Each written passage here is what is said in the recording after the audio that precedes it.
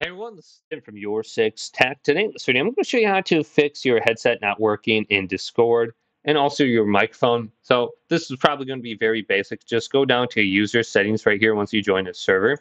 And a lot of times you just need to switch on over the default device to your headset. So go on down to voice and video down here.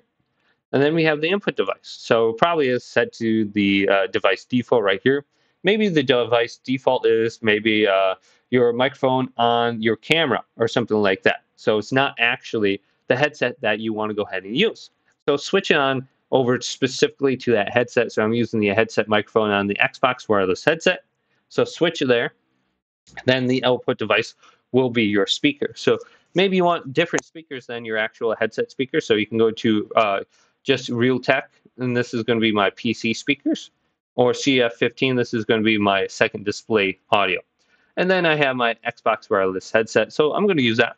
And then adjust the volume accordingly here. So input is your microphone, output is your speakers. So I typically leave my output device around 100% so I can hear my game volume a little bit louder than just my friends speaking. And then you can test your microphone right here.